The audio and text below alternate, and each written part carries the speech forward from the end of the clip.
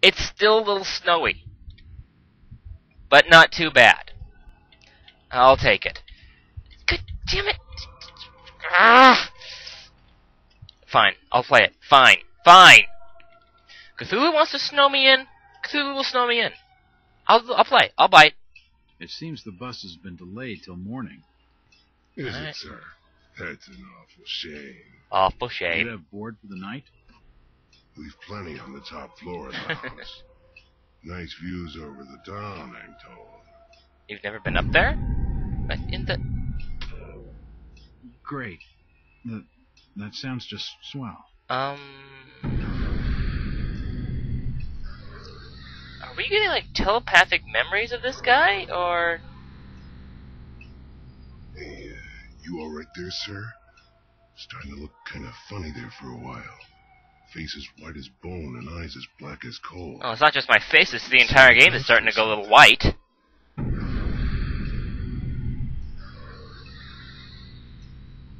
I'm fine, thanks. It's just the sea air around these parts.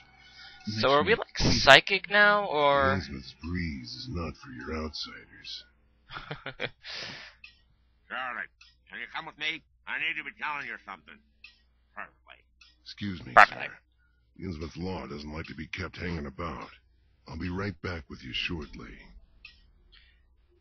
Thank you. Oh, wait, I saw gill slits! I saw gill slits! Uh-oh.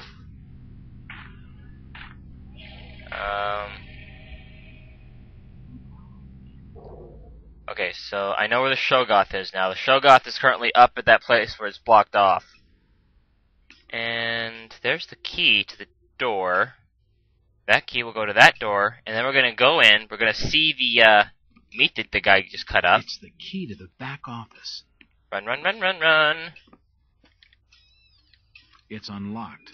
I know it's unlocked. I just unlocked it. Close the door quickly so he doesn't see me. Uh-oh. This is not well kept. Can't see anything of use. Oh, there's a typewriter here. Nope, nothing important here. Okay, nothing important. We're gonna go a little bit Nope, insane in a nothing while, of I think. interest. This office is a mess. Yes, it is. Oof. This is a mess, too. Is that a heart? There are severed body parts strewn all over the office. It is! Oh my god. Oh, there's a spine. There's a head! It's a human head! There are severed body parts strewn Oh all god. over the office. Oh, yums. Shotgun. We don't have a shotgun yet. Yeah, the heads go in the floor filing system. The hands go on the top. Jeez. Spinal cord just sort of sits on top of there. I wonder where we put the, I wonder if you put the, I wonder what you put in the Z file, the X. Vertebrae? I wonder. God. Oh my god. This is too weird. And a pleasant, there's a horrible mutilated stuff, and there's a nice pleasant background. Because, you know, it's so important to keep your, oh, there's another heart. What did I pick up? I wonder what secrets this book holds. Secrets? There's body parts strewn everywhere. I think the secret is out, guy. Oh, God. The rug is caked in dried up blood and guts. Blood and guts. Close the door. Okay, I'm guessing as soon as we go out there, fishy man's gonna catch us. Or not. If not, otherwise, though, I'm gonna go read the book and then I'll check it. Oh my god. Okay, so we got currently 8 plus 1 chambered for pistol clip, 6 for the shotgun shells. Though we don't have any guns yet. Oh god. I'll be back in a little while. I'm gonna check over, see what secrets that book held, and then I will check in later. Hang on. I already did this before, but my recording software copped out on me because I pressed the button at the wrong time. So, again, just a quick little record here. I had to play back to make sure I got everything that I missed. But anyway, just a brief little record. Basically, what's in the book is the post-mortem records of our lovely fisherman innkeeper. Basically, what we have here is the first one was lively, no mistake. She, kept making music, singing out and screaming and stuff for a while, so we kept her alive for a little bit. Liver was nice and sweet, and the lungs were good, too. The second one apparently, the innkeeper didn't like him very much. He was a New Yorker. Kept talking and talking and talking. They never shut up, do they? And the last guy was nearly deboned all the way before he died. I'm not sure if he counted the skull or not, because I'm not sure how you get the skull out before then. Also, apparently he must have left the spinal cord intact. Maybe he's just talking about the arms and legs and stuff, because he could still move his flesh, but all he could do was twitch, so we basically just sort of let the straps off and let it, flail around on the floor. The new gag also works much better, so they were a lot quieter. So Innsmouth is upping it up on the torture. They are not to be outdone by their rivals Dunwich. So remember that, Dunwich. Innsmouth leads. Just gonna walk out here, close the door behind me, and cutscene. If you just follow me, sir, I'll show you to your lodgings.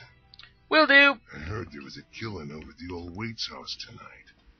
They reckon the old fool killed his own daughter. Yeah. Kicked head to toe in her blood, they says, and had to be dragged away, screaming and crying. I reckon there'll be a lynching for what he done.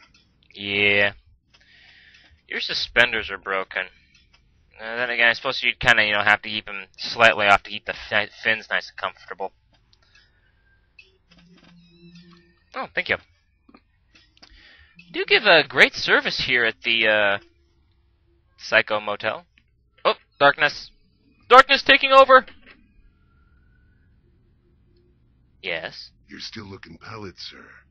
You're needing to have yourself some rest. Sleep well, and keep down the racket.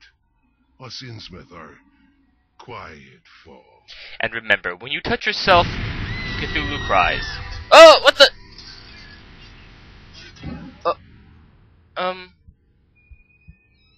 Okay.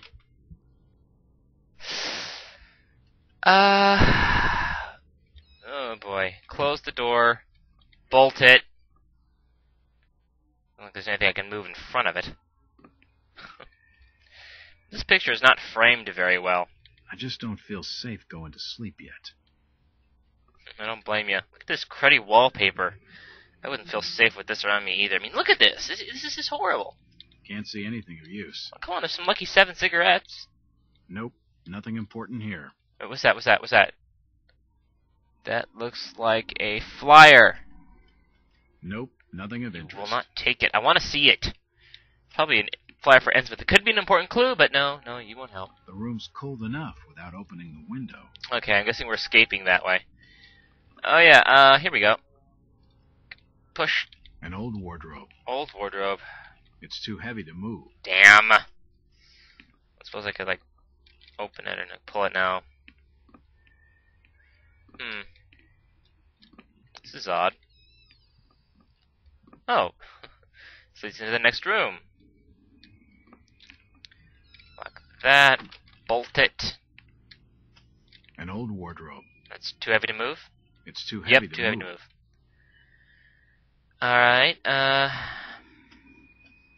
hello. Scratch marks. Door.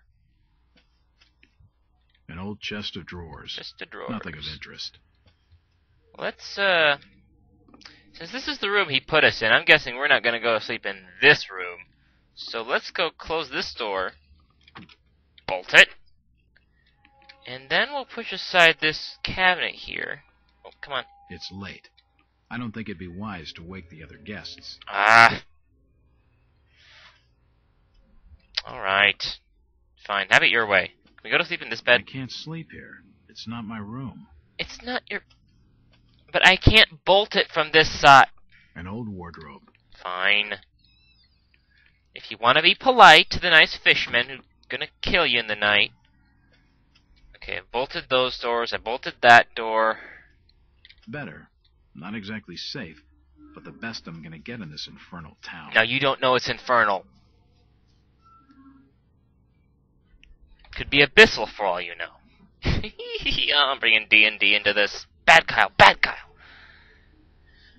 Okay, early evening. Innsmouth turned out to be more dilapidated, depressed, and unwelcoming than initially expected. The stench of rotten fish fills the air, while poverty and disease lie festering in every cobbled back street. Only a few of the inhabitants have been at all cooperative. The others are evasive and sometimes downright hostile. My detective's instincts tell me that they're trying to hide something. Why am I reading this to you? End. I'll give you the summary in a second.